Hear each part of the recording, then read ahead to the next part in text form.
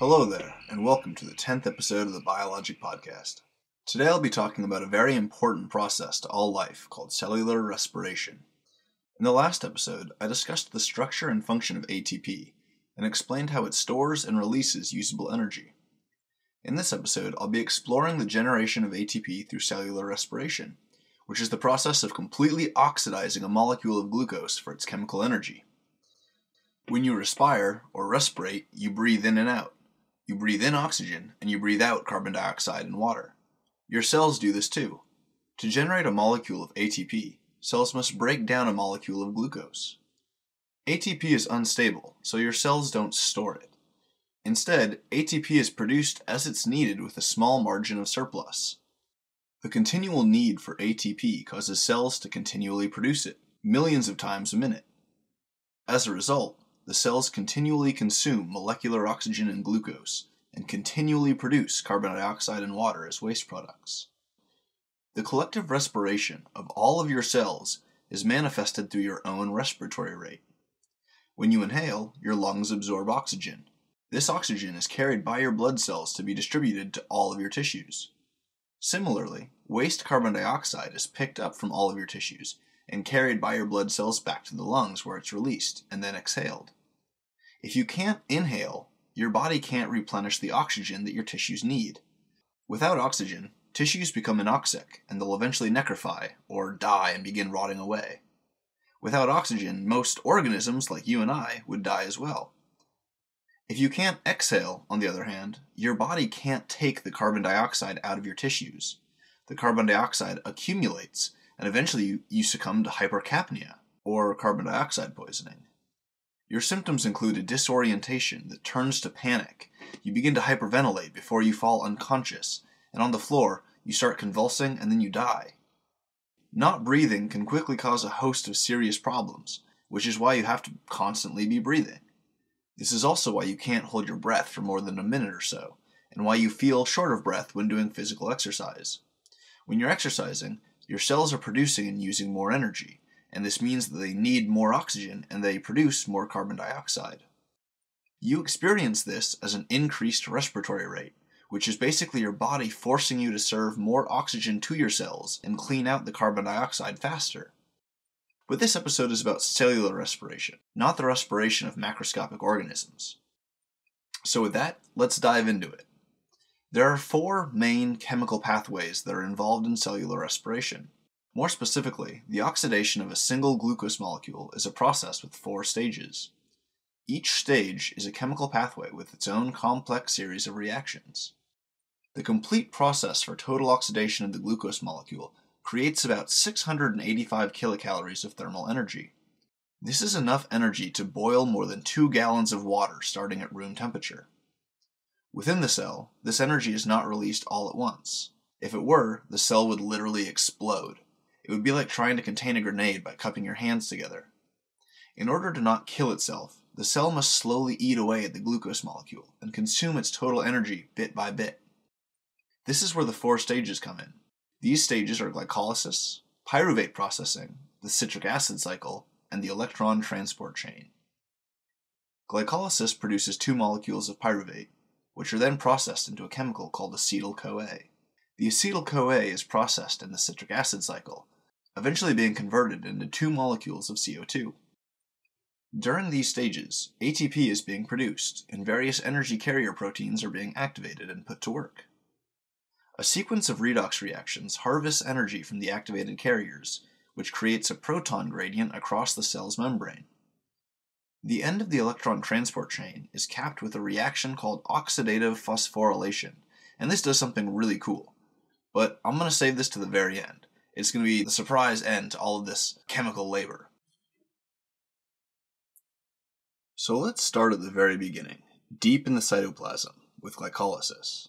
Recall that the word hydrolysis means a chemical reaction that uses a water molecule to break a bond. During this stage, the glucose molecule is being literally broken up into smaller pieces by enzymes at every step. In order to initiate glycolysis, the cell must first invest a little bit of energy. So the cell spends 1 ATP molecule, and this single molecule binds to the 6' carbon on the glucose molecule. If you watched the earlier episode about the chemistry of life, I explained systems for numbering atoms and molecules. This numbering makes it a lot easier to explain reactions. In this instance, I need you to imagine a hexagon, points on either side, flat edges on the top and bottom. Carbon atoms sit at each point in the hexagon ring, except for the oxygen in the upper right corner. The carbon to the right of this oxygen, on the far right point of the hexagon, is carbon number 1, or 1 prime. The bottom right corner is carbon 2, or 2 prime. Bottom left corner is carbon 3 prime. The left side corner is carbon 4 prime. And the last carbon in the ring before we come back to the oxygen is carbon 5, or 5 prime. Attached to carbon 5 is carbon 6, which comes out of the top of the plane of the ring.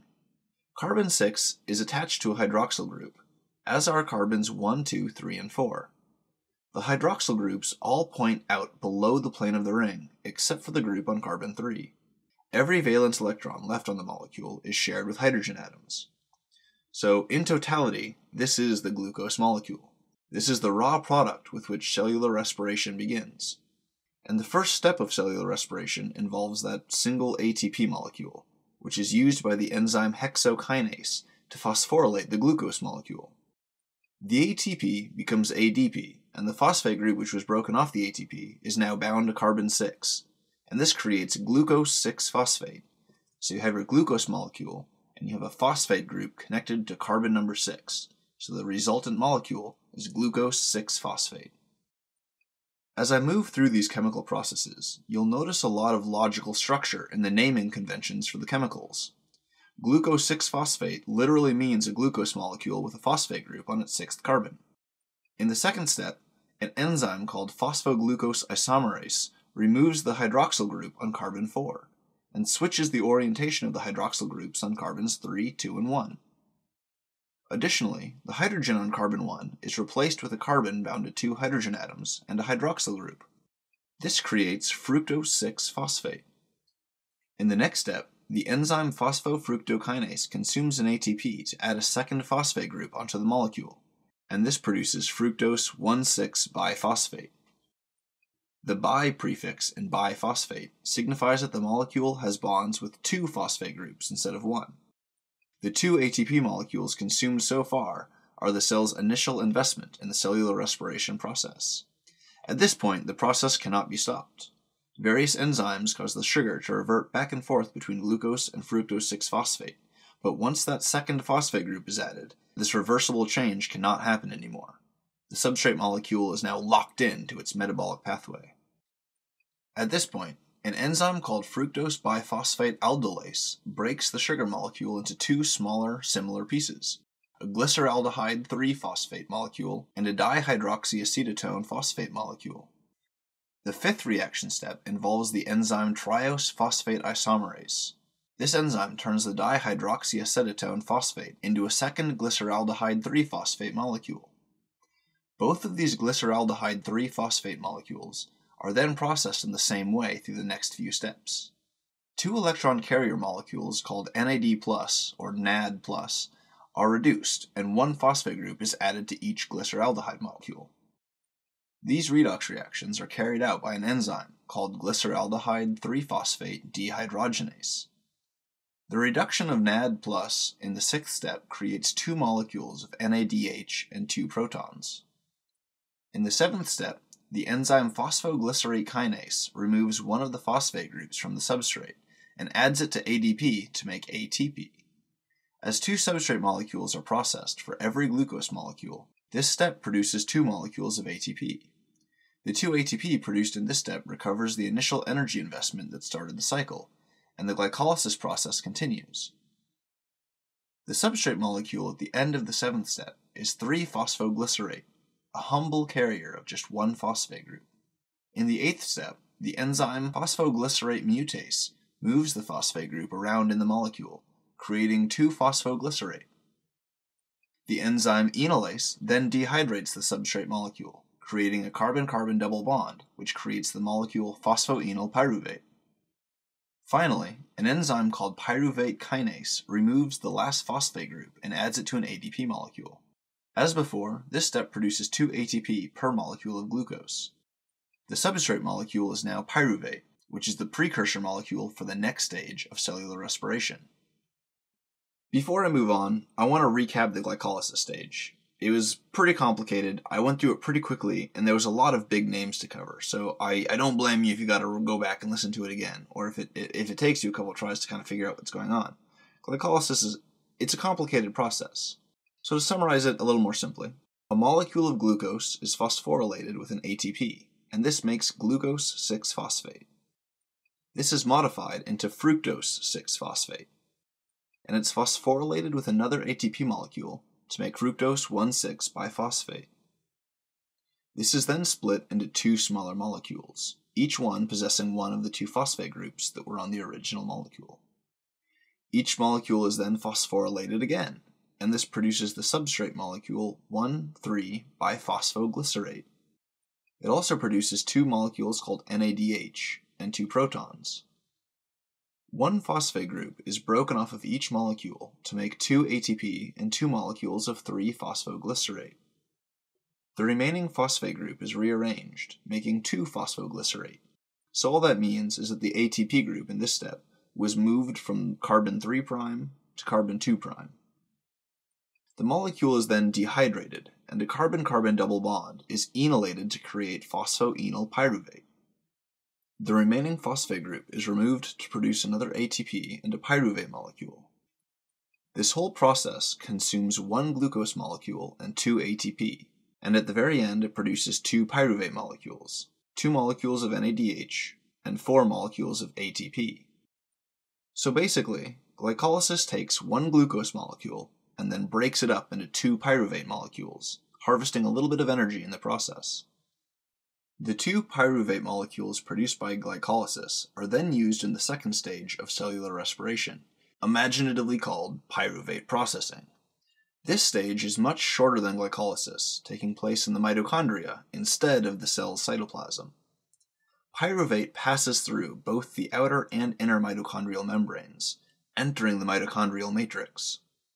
Here, inside the guts of the mitochondria, exists a large enzyme complex called pyruvate dehydrogenase. This enzyme complex binds the pyruvate and another molecule called coenzyme A, or CoA for short. The pyruvate dehydrogenase complex facilitates a series of reactions that fuses pyruvate and coenzyme A together.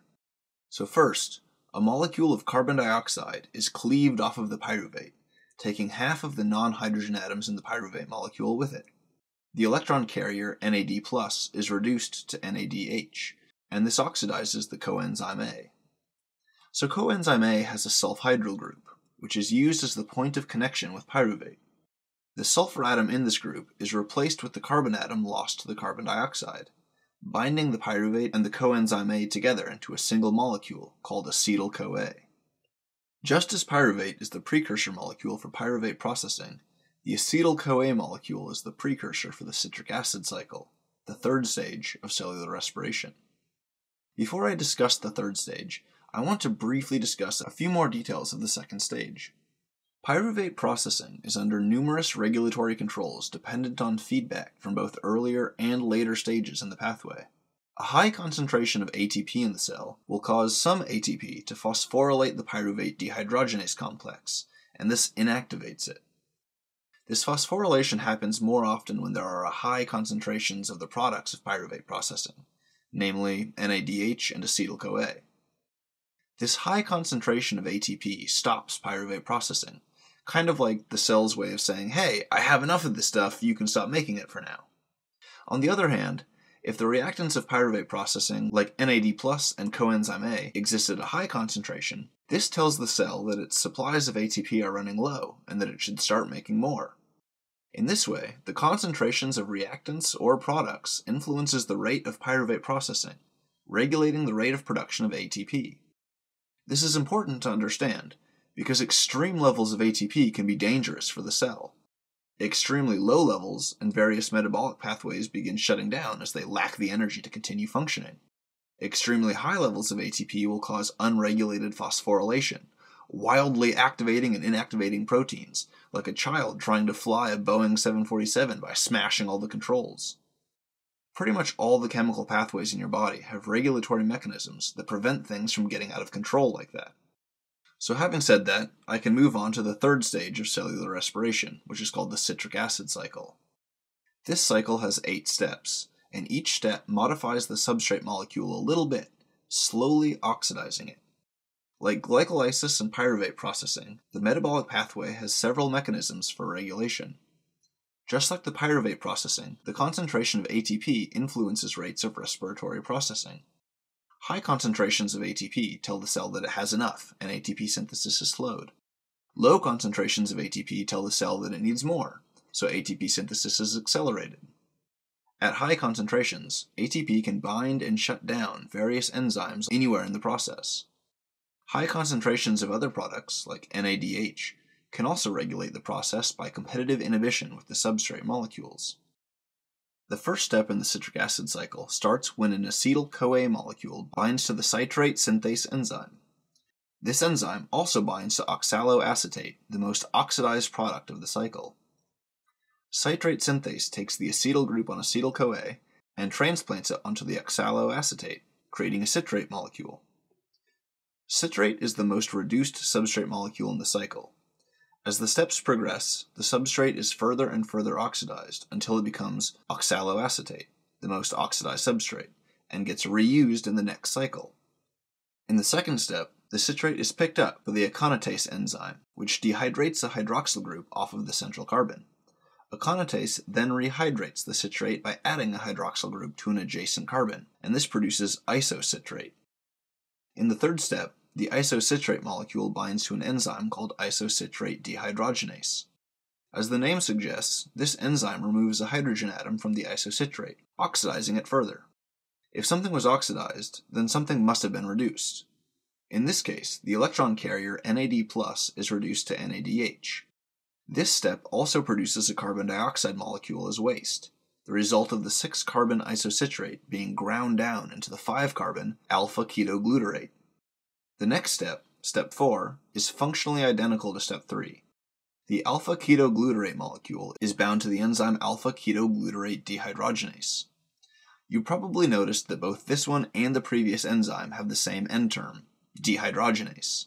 This term implies that the enzyme is an oxidoreductase, which oxidizes molecules by removing hydrogen atoms. The alpha-ketoglutarate dehydrogenase enzyme strips a hydrogen atom from the alpha-ketoglutarate and slaps it onto an NAD+ molecule to produce NADH. Like step 3, this process also produces a waste carbon dioxide molecule, which grinds the 5-carbon alpha-ketoglutarate down into a 4-carbon molecule. This 4-carbon molecule binds with coenzyme A to produce a molecule called succinyl-CoA. At this point in the citric acid cycle, we've only gone up to step 4. Step 5 involves an enzyme called succinyl-CoA synthetase, which removes the coenzyme A group. This reaction releases a little bit of energy, which is used to grab inorganic phosphate ions and ADP from the solution and slap them together to produce ATP. So step 5 is the first step in the citric acid cycle that actually generates any ATP. This step can also produce a similar energy molecule called GTP. ATP is adenosine triphosphate. The adenosine component is a nucleotide base. GTP uses the guanine nucleotide base. GDP is guanine diphosphate, and GTP is guanine triphosphate. Like ATP, GTP can be tapped for the energy in its third phosphate group. Anyways, the succinyl-CoA synthetase removes the coenzyme A group, and this converts the substrate into a molecule of succinate. In the sixth step, the succinate is oxidized by the enzyme succinate dehydrogenase. 2 hydrogen atoms are removed from the succinate molecule and given to the electron carrier FAD to produce FADH2. The removal of the 2 hydrogen atoms creates a double bond between the 2 central carbons in the succinate molecule, converting it into a molecule of fumarate. In the 7th step, the enzyme fumarase facilitates the addition of a water molecule to fumarate, which breaks the double bond and gives the substrate a hydroxyl group, converting it to malate. The 8th and final step of the cycle involves the oxidation of malate by the enzyme malate dehydrogenase. It should be obvious by now that enzymes with dehydrogenase in the name are oxidizing. This oxidation uses NAD+ to produce NADH, and converts the malate to oxaloacetate, the molecule which binds to acetyl-CoA in the first step of the cycle. Okay, so that was a lot of material, more than glycolysis, so I'm gonna recap this a little bit. Pyruvate processing creates a 2-carbon molecule called acetyl-CoA, which then binds with oxaloacetate to produce the 6-carbon citrate in the first step of the cycle. Citrate is converted to isocitrate, and then it's converted to alpha-ketoglutarate in a process that produces a molecule of NADH. Alpha-ketoglutarate is converted to succinyl-CoA in a process that also produces a molecule of NADH. Succinyl-CoA is converted to succinate in a process that produces a molecule of either ATP or GTP. Succinate is converted to fumarate, which produces a molecule of FADH2. Fumarate is converted to malate, and then to oxaloacetate with a third NADH byproduct. The oxaloacetate is then used again with a new acetyl-CoA to restart the cycle. One whole revolution of the citric acid cycle, all 8 steps, yields 1 molecule of ATP, 1 molecule of FADH2, and 3 molecules of NADH. High concentrations of ATP or NADH can regulate the cycle through negative feedback. ATP can phosphorylate and disable the enzymes working in steps 1, 3, and 4 by downregulating the production of more ATP. NADH can downregulate the cycle by engaging in competitive inhibition with the substrates in steps 3 and 4. Recall that steps 3 and 4 each produced a molecule of carbon dioxide as waste, and when each of those molecules was released, the substrate had 1 less carbon atom. Acetyl-CoA brings fresh carbon atoms into this cycle, while this exhalation of carbon dioxide takes carbon atoms out of the cycle. In this way, individual carbon atoms are slowly shuffled through the organism. Food is eaten, providing nutrients and energy which is stored as glucose. Glucose is stored in muscle tissue, being tapped when it's needed. The glucose molecule is metabolized through these pathways, having its carbon atoms spun through several citric acid cycles before finally being expelled through an exhalation. When you engage in strenuous physical activity like weightlifting, your body literally breaks down muscle tissue for energy. You dissolve your own flesh for its energy, and you shed all the waste gases out of your mouth. For that matter, virtually all animals do this too. All living things unconsciously use their bodies like mobile nutrient stores, consuming the molecules in their tissues for energy while expelling the waste products. In this way, organisms have a dynamic consistency.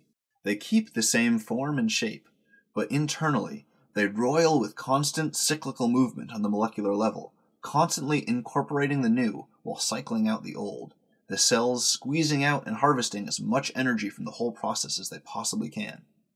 So this brings me to the last stage of cellular respiration, the payoff stage, called the electron transport chain. So far, cellular respiration has only generated 4 molecules of ATP per molecule of glucose. It's also produced electron carriers, specifically 2 molecules of FADH2 and 10 molecules of NADH. You might be wondering what all those weird electron carrier molecules are, or what their purpose is. I've mentioned 2 of them so far, NAD+ and FAD, or FAD, with their reduced forms being NADH and FADH2, respectively. In the electron transport chain, both NADH and FADH2 are harvested for their electrons.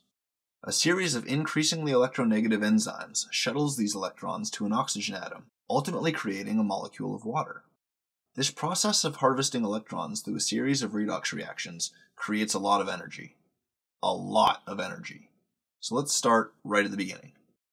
A suite of proteins and coenzymes embedded in the inner mitochondrial membrane receive the electron carriers and process the electrons. These proteins and coenzymes are organized into 4 groups of proteins called complexes. I'm going to throw a lot of chemical names and acronyms at you now, so buckle up. The chain starts when NADH donates an electron to an FMN protein, then to an iron and sulfur-containing protein called FES. This pair of proteins composes complex 1, which is also called NADH dehydrogenase. The electron carrier FADH2 gives an electron directly to an FES protein, complex 2. Complex 2 is called succinate dehydrogenase, and it's also used in step 6 of the citric acid cycle to oxidize succinate. Anyway, the FES proteins then give the electrons to a coenzyme called ubiquinone. Ubiquinone, or Q for short, is a lipid-soluble non-protein quinone molecule, common in most cells. So ubiquinone, or Q, is lipid-soluble, so it's hydrophobic.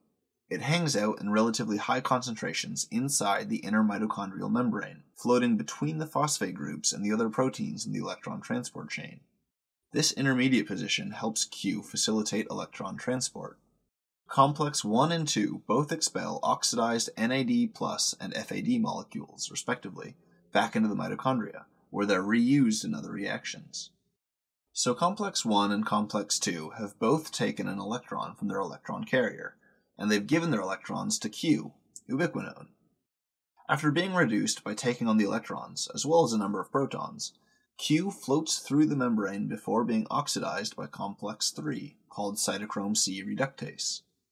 This protein complex shuttles electrons one at a time across a series of protons called, in order, cytochrome B, another FES protein, and cytochrome C1.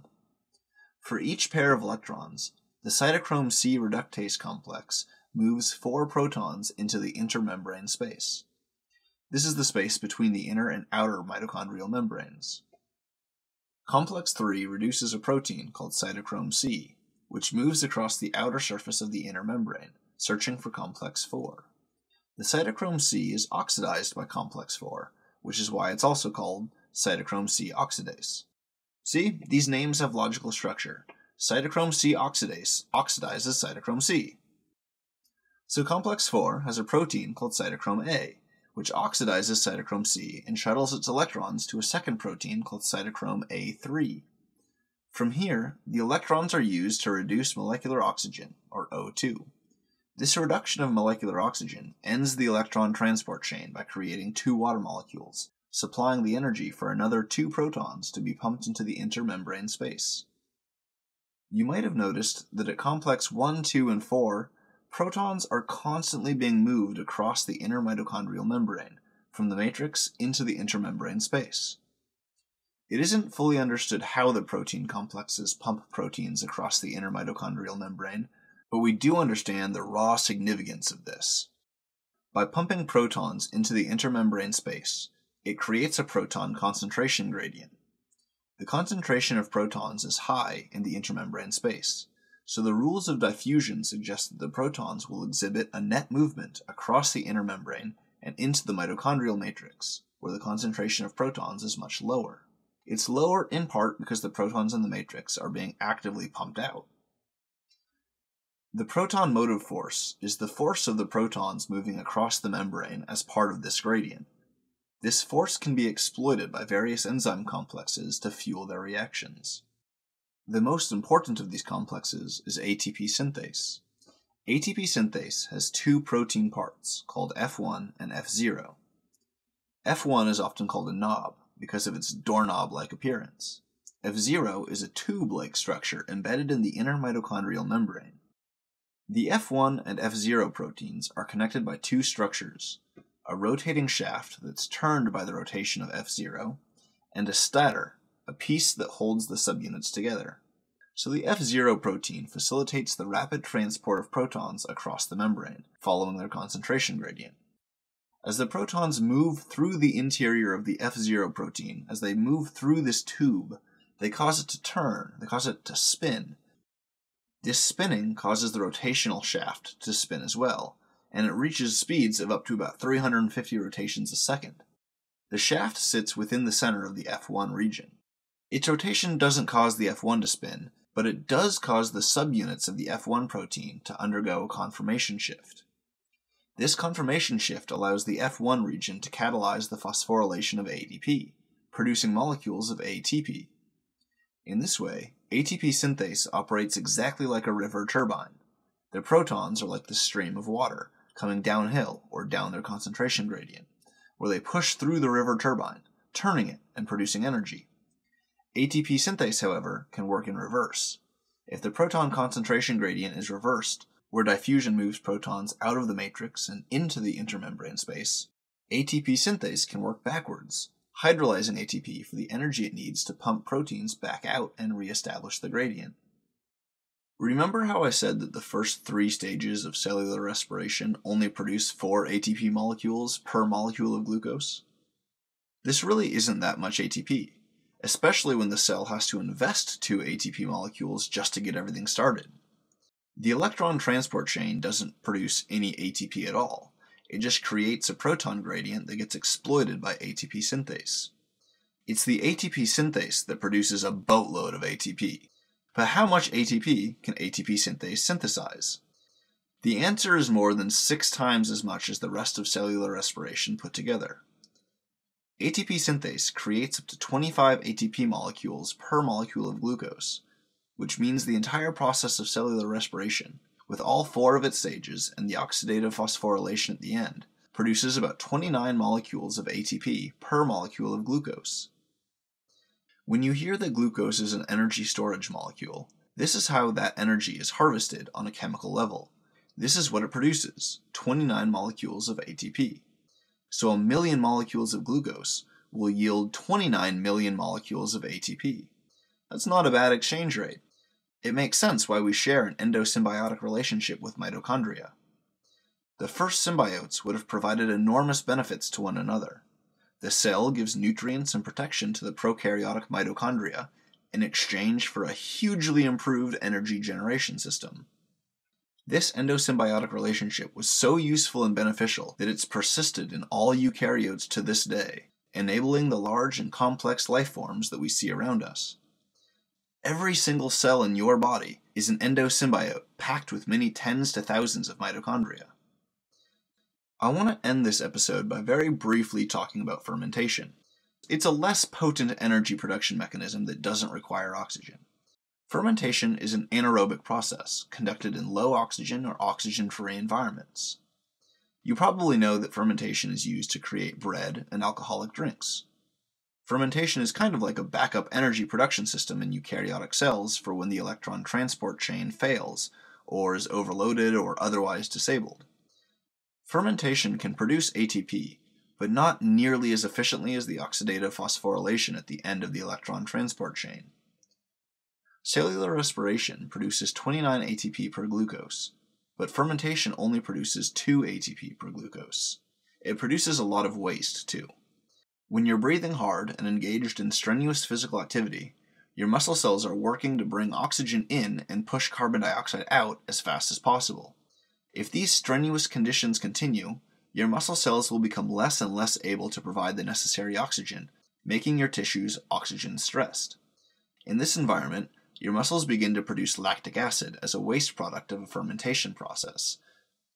Fermentation involves the recycling of the NAD+ and NADH molecules involved in glycolysis.